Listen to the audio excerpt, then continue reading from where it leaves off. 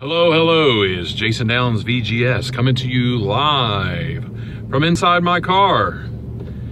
I'm driving around pondering to myself, what can I do to get out of this plateau that I'm in? Well, one thing, I'm cutting back on meat because my number one consumption of my food would be meat. I eat a lot of meat. And I'm thinking maybe it's just a high fat content and I'm just, gaining, not gaining, but plateauing because of the high fat content. I'm not sure. And the other thing is I'm going to try to increase my vegetables. And up to this point, since the surgery, I don't tolerate vegetables very well. I'll eat a salad and I'll feel so bloated and like so uncomfortable, and it just, almost like gastric pains from eating the salads. And that's probably because of the cellular wall of the lettuce, and, vegetables just are harder to break down than the proteins in meat. So that's two things that I'm gonna try. And of course, I'm recovering from a knee injury that I had when I passed out in January. And I'm going to try to increase my exercise. So now that my knee is starting to feel a little bit better, I'm gonna try to exercise more, because I know that's one thing. I'm just being very sedentary, because I was trying to think how to say sedentary. So I said sedentary, I don't know. Very sedentary in my lifestyle. So, that's basically, that's the main things I'm gonna do right now. There's probably a whole lot of other things. I do have a snacking problem. Hi, my name is Jason Downs. I'm a snackaholic. And the problem is I'm probably picking things that are not the greatest snacks in the world. Like, I'll tell myself, the serving size on those chips is 16 chips. Oh, and it's only 16 carbohydrates. But then I don't really pay attention to the fat content, the trans fat, and all that other junk, or even the calories. I've been mostly just looking at the carbs. Maybe I need to concentrate on calorie intake also. Maybe I'm just taking in like a large amount of calories and fat, probably.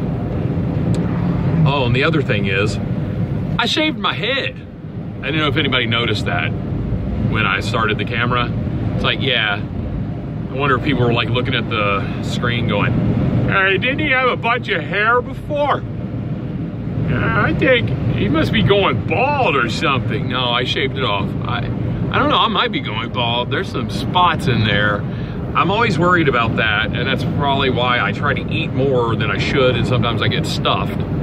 It's because I've seen people who have had gastric sleeve lose all their hair because they're not getting the proper nutrients. But I do take my vitamins on a regular. I'm on a bariatric vitamin supplements. I'm still doing those. But basically, it's just, I get down and out about the fact that I'm plateaued. I've been at 370 to 367 to 370 for quite a while. Seems like, now it's probably not really a long time. It's been like a couple months. But to me, I'm like wanting to look at the scale and go, wow, I'm under 300. Because that's like, that would be a big milestone for me. The first milestone, I got under 500, I got under 400, and now I have that fear of what if I start gaining weight and I go above 400 again? And that just freaks me out. I'm like, whoa, I did all this and had the surgery, and then I'm gonna start gaining weight again. So I just have to change and exercise.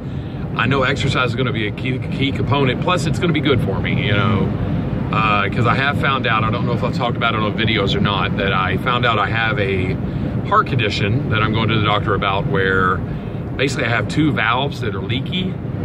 Now, I'm not a doctor or anything, so I don't know exactly what that does, but I've got two valves that are leaking. And then one of the outside walls of I believe they said the right side ventricle or something, the wall is a little thin.